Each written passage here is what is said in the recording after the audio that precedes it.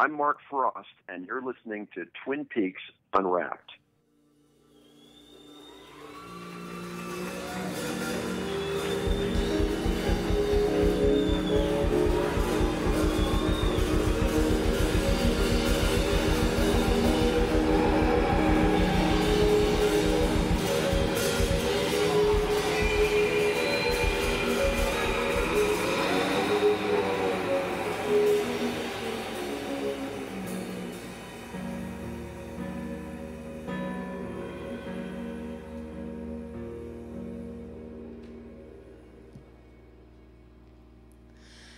I've got idea man.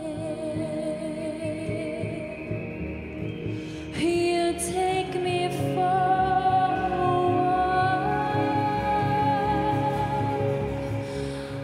a walk under the sycamore tree.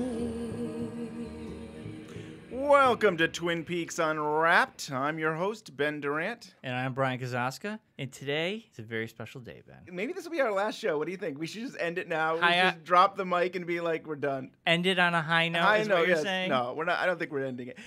So on Friday, there was all this buzz on the internet, on the social media, that people were able to get The Secret History of Twin Peaks, Mark Frost book, at Barnes & Noble early. Yeah, and I can really highly recommend seeking out Scott Ryan stories. Scott Ryan from the Red Room podcast. Yeah. And he does did a an video. amazing video Yeah. about what he went through to get the book. So on Friday, I actually had to work late on Friday. I was getting out, and it's like, well, maybe there's two Barnes & Noble in my area. Maybe I can go there and find it. And so I texted you, no response from you. I go to the... I had VR on. You had VR. Brian, he had PlayStation VR. He was busy. Yeah, I went to the first one, nothing. Went to the second Noble, nothing. And it's like, and nothing from Brian. Brian was... I was in a different world. In a different world. I was on a mission by myself. So anyway, I didn't get anything, and I drove home, and there at my doorstep was a package. What was in that package? The Secret History of Twin Peaks. So it I all almost said worked it. out. Yeah. Because can you imagine if you'd bought it, all excited, and then you get home and there's a package? I'll take as many books. Flatiron Books was kind enough to give us review copies of the book. We both got a copy. Yes, to that's review. super nice. That was so nice. Thank you so much, Flatiron, for that. And why are we getting review copies? I don't know, Ben. You tell me. Because we are lucky enough to be able to get an interview with Mark Frost. Yeah, it's big. I know. This could be the last show. I mean, we where could leave do on you top. go from here? Yeah. David Lynch himself. David Lynch himself, but that's who knows? That's a dream. So yeah, I'm so excited we get to talk to Mark about his new book, and maybe we'll ask him a few other Twin Peaks related questions.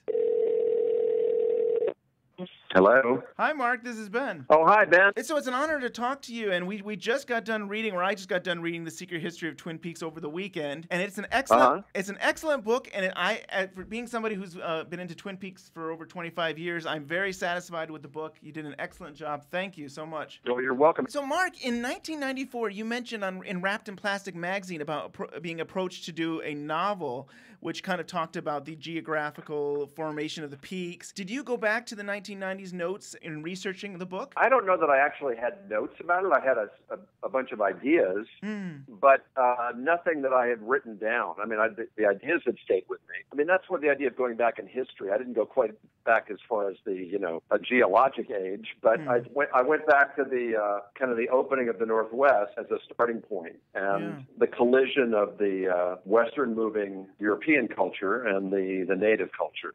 That seemed to me to be, in retrospect, a good place to start. Yeah. I really like the structure of your book. It's like an epistolary novel. Yes. Yeah. Why did you take that approach to telling the story? I wanted the ability to tell the story in a bunch of different voices. Twin Peaks is the story not just of one person or a few people. It's the story of the town. And it seemed to me the best way to accomplish that was to tell the story from this very subjective point of view, meaning somebody could tell their story, then somebody else could tell theirs, and we have people commenting on the stories. And so it felt a little bit more like a mosaic, a historic mosaic that gave you a three-dimensional picture of the town that wasn't just, place and and the people, but also the effect of time as a third dimension, to see how the town developed and what people contributed to it and so forth. That was the approach I decided on. Very interesting.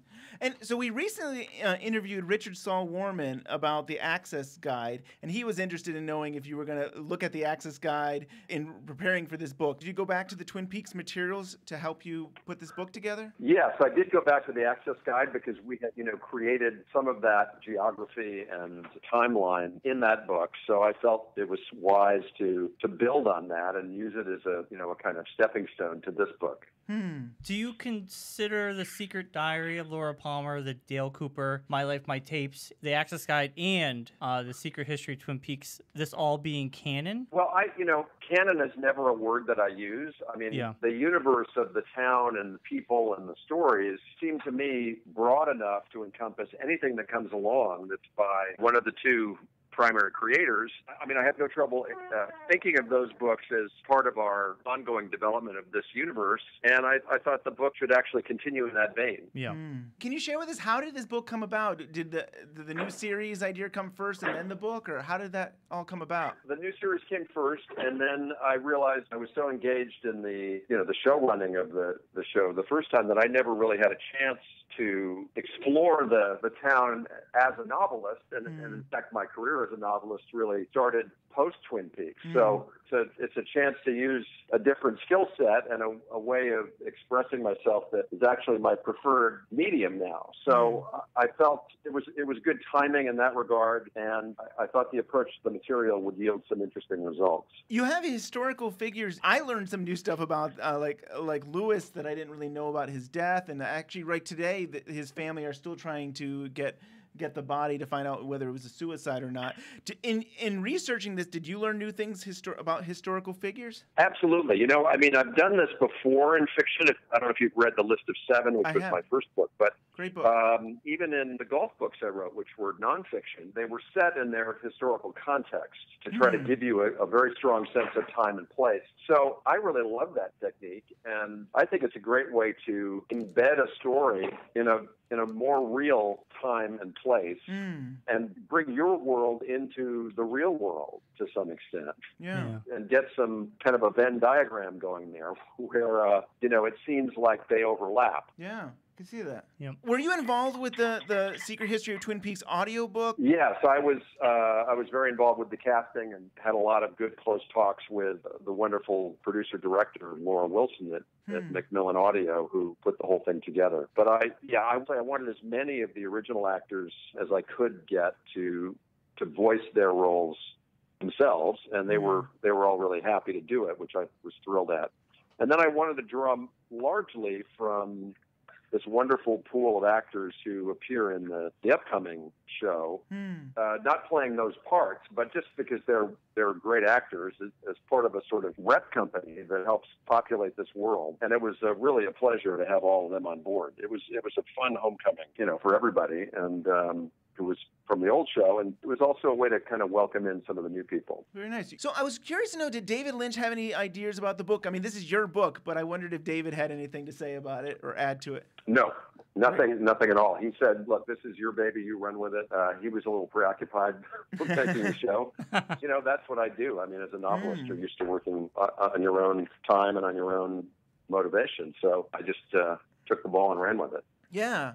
And you're a great writer. I do love The List of Seven, and it's a really great book. Would you ever be interested in writing another Twin Peaks book? Well, we'll see. We'll see how it's received. We'll see how it does. We'll see how the series does. And I would say I'm leaving that door wide open. Cool. Can we ask you some classic Twin Peaks questions? As long as we don't stray over into stuff about the new series. Sure. No, we won't. You had mentioned in the past that the origins of Laura Palmer came from you growing up with a girl being murdered in the area where your family had a summer home. Friend of the show, Mark Givens, had done some research over a weekend and came up with this idea that maybe it was Hazel Drew who grew up in the early 1900s around Troy, New York. I wondered if you would know his research was right, and if you had any other information about this mysterious story. Hazel Drew was murdered about, I'd say, less than 2 miles from the lake where I where I grew up and where I spent every summer growing up. And so my grandmother knew that story intimately. And the pond where she supposedly, I guess where her body was found by the side of the pond, was allegedly haunted. And she and her sister, my great aunt, had a great story about going down there one night and thought they heard a ghost moaning and wailing, and it turned out that the next day they discovered that a cow had gotten stuck in the fence. Oh, that's funny. And was sort of a lowing for help. You know? And the cow, I'm happy to report, survived the ordeal. That's good. Was rescued the next day. So there was that mythologically weighed on me. And then when I was about 13, a family friend, a family that the father worked with my dad, their oldest daughter was murdered. She was about Laura's age. She was at a private school in I think in Central California. So we lived through that tragedy, and her younger brother was one of my closest friends at the time, and so that was an indelible experience that also, I think, figured into the Twin Peaks history as well. Wow. Well, thank you for sharing that with us. You mentioned your dad.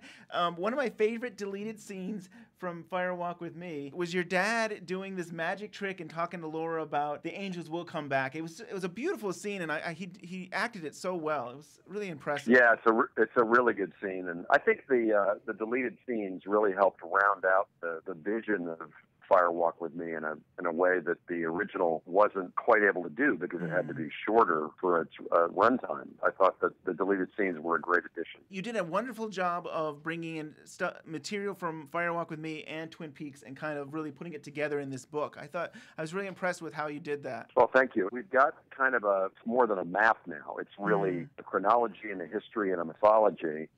And the more layers and the more, I think I used the word mosaic earlier, the more tiles you put in the mosaic, the richer and more lifelike the mosaic becomes. So I think all of these things help contribute to this world and the universe that, so many people seem to enjoy taking a visit to. Definitely. Yeah. So here's probably my geekiest question I have. This is a good one. This is pretty geeky. In episode 12, Lucy gets this phone call from someone who refuses to identify who he is or she is. And in that same week, there's a commercial for the 1-900 number sheriff station hotlines. Was this secretly a product placement for the hotline? I have absolutely zero recollection of that. Yeah. Wow. So it might have been at the time, Sure. If it was, it's somehow slipped into the sands of time. Yeah, it's pretty obscure. So that is kind of interesting. Yeah. One of the ideas in season 2 was really about overcoming fears. And I hope you don't mind us talking about that. You almost had a near-death experience where you kind of share about it helped you kind of overcome a lot of the fears in your life. Your own experience, did it help influence how you shaped Twin Peaks in season 2? Not specifically. I think it was an experience that gave me a lot of very intense fear, but then consequently kind of lifted the fear away. And there might have been elements in the storytelling that emerged from that, but nothing really consciously. Oh yeah, because I feel like for season 2, there's a lot of like Cooper dealing with fear when he got shot, and then the fear and love opened the door, and a lot of that I could really draw into. So interesting. Yeah, there probably, as I think about it now, it is informed to some degree by that experience, no question.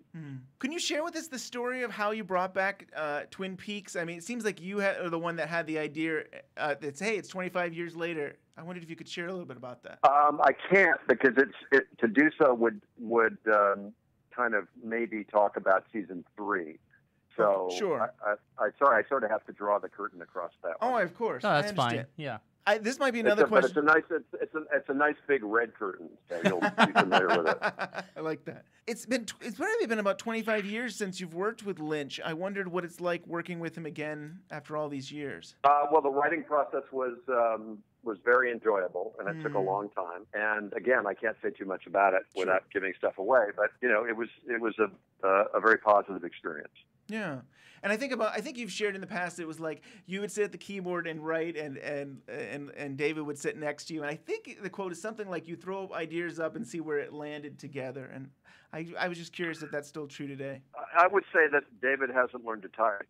or at least not as fast as I can. There you go. Next summer will be the 25th anniversary of On the Air TV show. Any chance of the series becoming available on HD format? That's a good question, and I know it's been talked about, and I haven't had a recent update on what the status is. So if I hear anything about it, I will pass it along, or make it available on a tweet. I'm really impressed with Twin Peaks in that sometimes it was kind of ahead of its time in many different ways. One way I thought was how it dealt with transgendered issues. I mean, having Dennis, and I thought all the Twin Peaks characters respected this character. And I don't know, I guess I wanted to share that with you, that I was impressed with how you guys handled transgendered issues. I guess, yeah, looking back, it was kind of groundbreaking. We didn't try to make too big a deal about it. We had a character who had these concerns and these experiences, and we just put them out there. Or I can't recall having seen it prior to that on a network television show, certainly. Yeah. So what do you hope people get out of this book? Like, what do you hope the fans think of the book? Well, I think that's, I never try to kind of direct people toward what I think their reaction should be. Yeah. To me, a book is a sort of gift you leave by the side of the road, and it's up to the person, the passerby, who picks it up and has a look to decide what it is and what they get from it. My hope would be that it gives you a read that is an experience that in its own right stands alone, but one that also enriches and deepens your appreciation and knowledge of this world that so many people seem to like to visit. Yeah, definitely. So we'll be in New York on Thursday. So yeah, you'll be. Oh, great! Yes, we're looking forward to seeing you. Definitely come by and say hi. Oh yeah, we're gonna be. We'll probably come early. Yeah, we'll be at Barnes and Noble the whole day, waiting. Great. Just camp out. Yes. Yeah, we have a lot of our friends in the community that we've made over the year that we're all going to be meeting them for the first time. Yep, there. Great. You're a big event. Yeah, you're our beacon. Well, I'm always happy to think that I'm bringing people together. You are. You truly are. You truly are. Well, it really is an honor. I mean, I've been a fan since the beginning, and you've done so much for the community, and I'm just so impressed with this book, and I thank you so much. Well, it's my pleasure to talk with you, and it'll be fun to meet you on Thursday. So we just got off the phone with Mark Frost. What an amazing gentleman. What a nice guy. Nice guy. Thank you, Flatiron Books, for setting that up for us and for getting us a review copies of the book. And a big thank you to Mark Frost for giving us the time today. And Ben, as the fan for this long, this is like a childhood dream. It is a childhood dream. It's crazy. I'm a little freaking out today, but it's pretty exciting. It really is something. You asked some really good questions, and I think the community is just gonna love it. And if you want Mark Frost, we got the word that Brad Dukes, he's on Brad Dukes' show today. Yeah, as well. So after you've listened to us, go to the Brad Dukes show and check him out. And so, it's available now. The Secret History of Twin Peaks is out now. So anybody who doesn't have it, go to the stores and get it. It's on book. It's on digital. It's on audio, which I want to hear so badly. Yes, we got to get that. If you have any questions for us, you can send them to twinpeaksunwrapped@gmail.com. We're on Facebook. Next week, we're going to have some more surprises and more Mark Frost month will continue. Next week, we're going to have Christian, Brad Dukes, and some Joel. And maybe some prizes in there. Maybe we'll save one Mark Frost question for next week. I think we should. Yes. Thanks again to Silencio. You can find both their albums on iTunes and Apple Music, CD Baby, Amazon, and more. We're out of here. We'll be back next week. David, it's not just because it was the woods and it was interesting. It was because you make beautiful, beautiful work. Yeah, well, let's and just you tell stop. Great stories. Stop 1 second. Mark Frost and I, did that. Mm-hmm. And Mark Frost is at least 50% of it. Mm-hmm. And I loved working with Mark. And we had a thing going, complimenting one another, and the thing would flow. And so it was a very special experience.